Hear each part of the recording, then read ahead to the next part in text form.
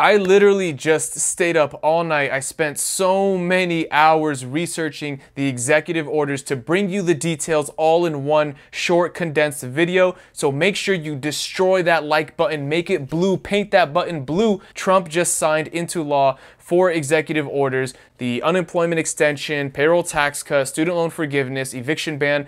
Let's break down the details of every single one and what they mean and what's actually happening. Let's give you some timelines on when can I expect unemployment and exactly who and who won't be receiving it, because not everybody will be receiving this and not all of these orders are as they seem to be. So without further ado, my name is Zach. Welcome to the channel. If you're new to the channel, I'm an accountant.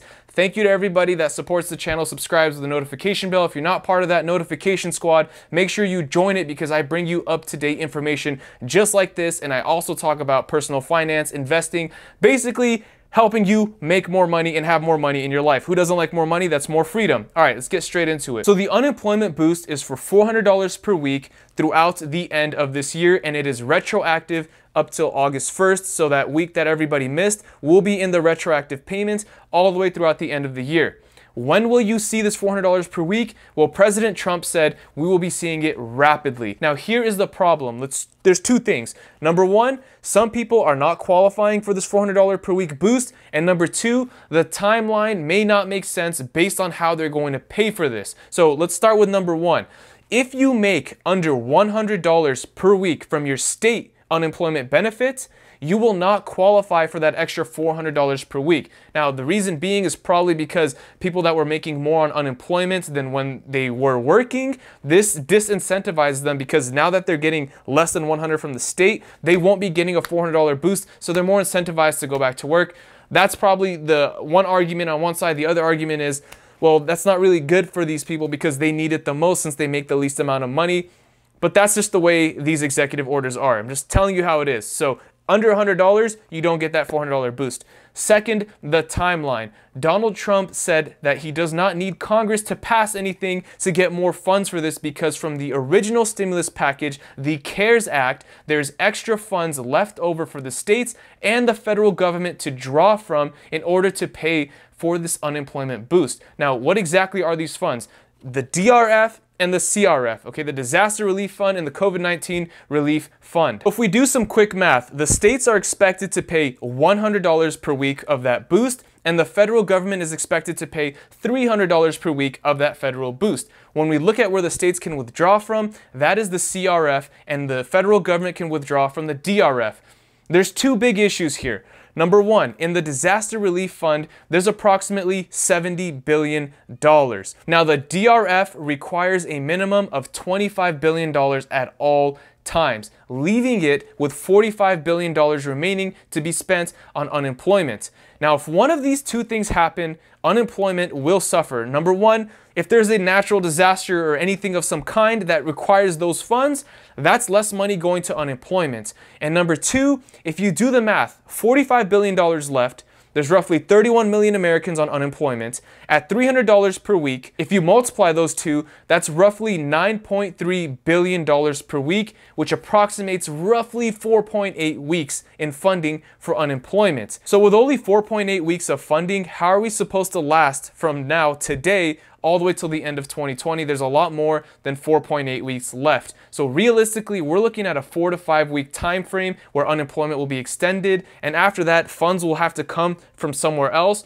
Or depending on how many people make less than 100 per week, it'll make it more than 5 weeks, maybe 6, 7 weeks, depending on how many people make under 100 and actually qualify for this. But regardless, it does not look like there is enough money to cover it until the end of 2020. But the good news is you can expect at least 4 to 5 weeks of an extra boost of $400 per week. But don't count on it lasting the entire year. Who knows what will happen? Just be ready for this. Moving on, student loan assistance, student loan forgiveness. Let's talk about this. As you know, the current student loans, federally backed student loans, have been at 0%, and this was set to expire at the end of September 30th, 2020. Now this has been extended until the end of the year, December 31st, 2020, meaning you pay 0% interest on your student loans and you can defer your payments, not make any payments until next year. I would recommend, if you have the funds, if you have the financial stability to do this, to pay them down right now while it's at 0%. Take advantage of this to clear your student debt during these uncertain times. However, if you are not in the financial situation to do so, then obviously just don't make any payments until next year. The key is that you are allowed to pay this down during this 0% interest rate environment. Let's talk about the payroll tax. This is a little tricky and complicated. This is not an actual payroll tax cut. This is a payroll tax deferment. President Trump is deferring the payroll taxes starting September 1st until the end of December. So not retroactive, not right now in August, but starting September 1st. And it is only a deferment of the employee taxes of 7.65%. So if you take 7.65% of your paycheck, let's say you make $1,000 a week, that's an extra $76.50. You get to keep more of that money for now.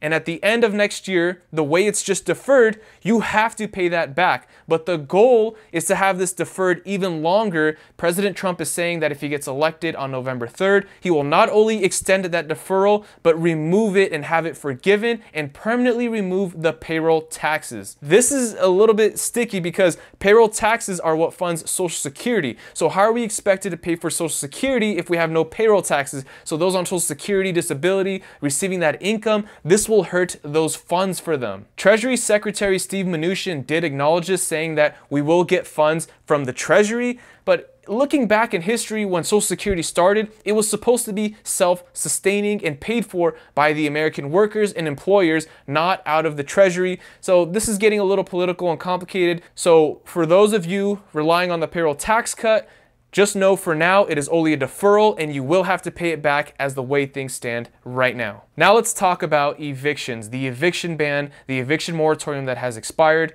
This is very important. Let me just read this to you. It is the policy of the United States to minimize evictions and foreclosures. The Departments of Health and Human Services and the CDC shall consider whether any measures temporarily halting any residential evictions of tenants for failure to pay rent are reasonably necessary to prevent the further spread of COVID-19. So what does this mean for you? It looks like this is more of a suggestion rather than an order.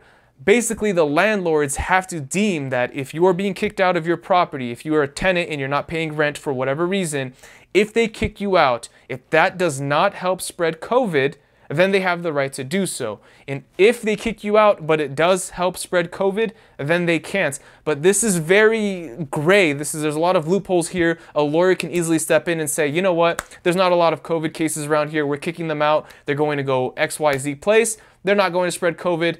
Goodbye. So the eviction moratorium is not extended. This is just an eviction ban, and it's kind of at the discretion of the landlord. As far as the second stimulus check, your second stimulus check update, as of right now, this can either be good or bad news with all these 4 executive orders in place.